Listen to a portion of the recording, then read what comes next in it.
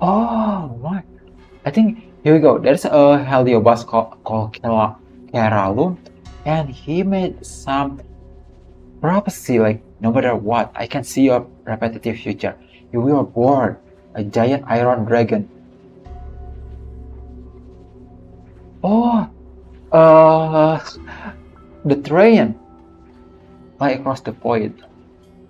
I can see your impending doom. Just as I prophesied that new Bethlehem sun would be ignited by Zephyro. Just as I saw the human of the Ogul ring die senselessly like imploding and colony. So to do I see this rise of God scattered seed throughout the sky. A star. I think that Akavili.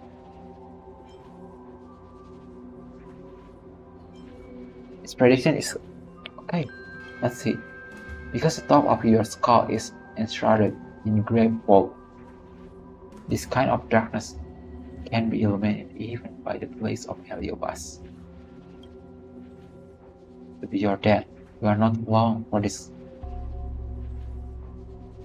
world. What?